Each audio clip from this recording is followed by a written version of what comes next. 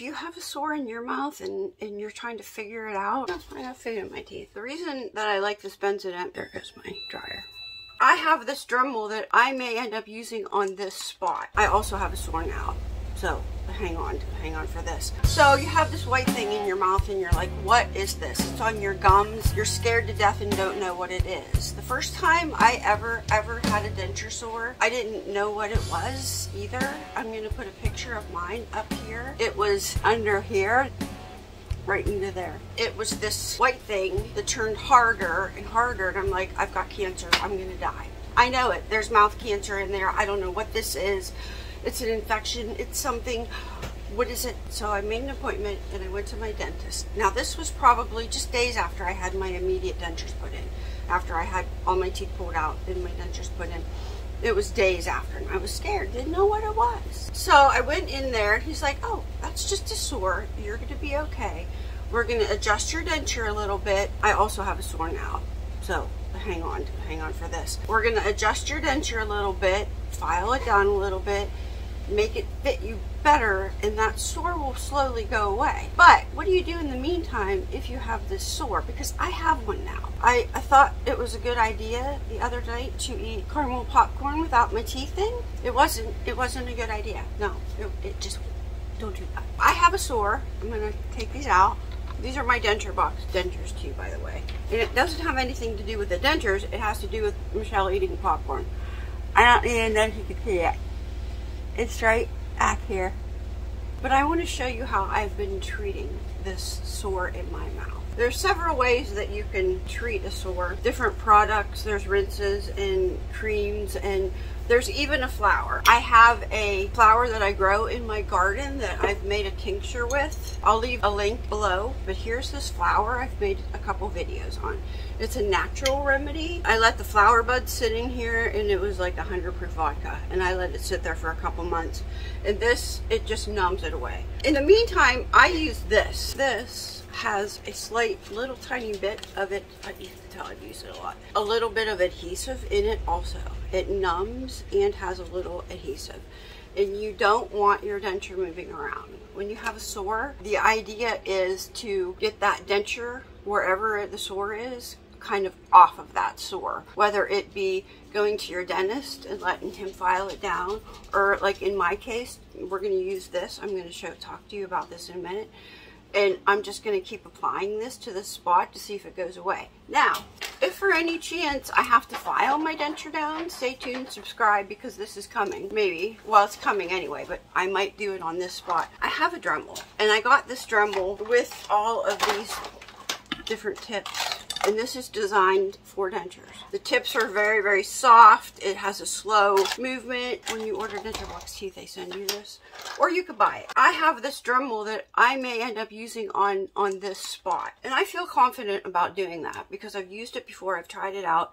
And it is so smooth and so soft that you don't need to worry about it. Mostly all dentists use a Dremel. That's how they file down your teeth. So if you're not wanting to go to the dentist and you want to fix your own teeth, there's a Dremel. You can also use a nail file if you want, but I like that Dremel. So anyway, let's go to the Benzodent. Let's talk about this. Why is it so long? Why do we need that long? Okay.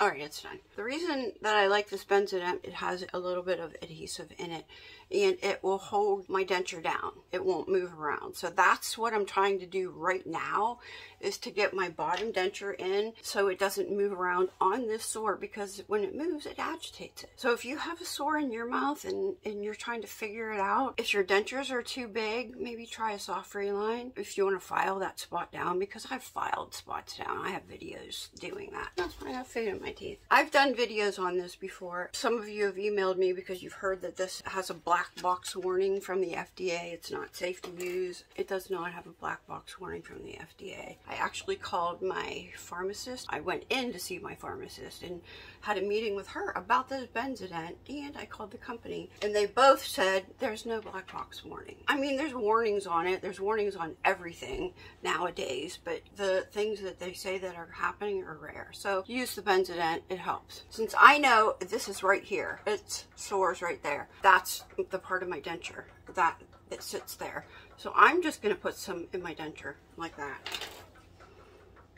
I'm just going to put it in there and take my finger and just mash it in there because I know that's where I need it and that's where some adhesive will be. Now for the rest of the denture, I don't want that to move either, so I'm going to put adhesive on the whole entire bottom of this denture. I like Secure. I like this a lot. Here's the ingredients in the Secure. This holds my denture in like the greatest ever. You can also use a Fix-It Max. I think that works good too. I got this on the Amazon. They have the aloe, and you see some of you ask me if I use the aloe or the regular. I like them both. They both work just as well. I'm gonna put this in here. Let me show you around, like maybe like that. Now you need to spread this out because you need this all over your denture and trying to keep this there. You can use a toothpick like I'm doing. You can use your finger.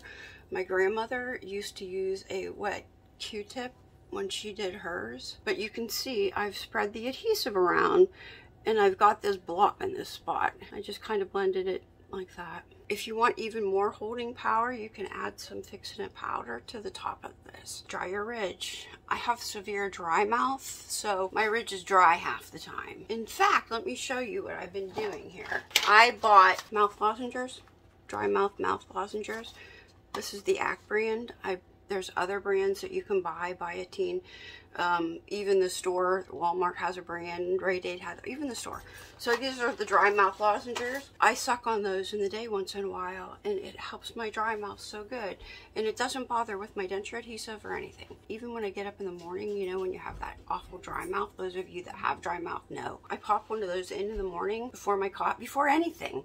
Love it. All right, we're gonna pop that in there and bite down. I still have that sugar there, which we may end up dremeling, so subscribe and watch me dremel my denture. We may end up doing that. I don't know yet.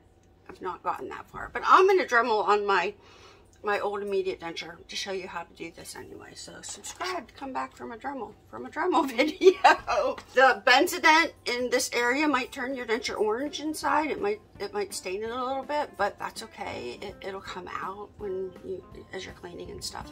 It'll come out. The Secure, when you put it in your mouth, if it burns your gums a little bit, which some people it does, some people it doesn't. Once in a while I get the burn. Just leave your denture sit out for like 30 seconds before you put it in your mouth. It'll take care of that burn. This is how I take care of sores. So if you have that white spot and you're like, what the heck do I do?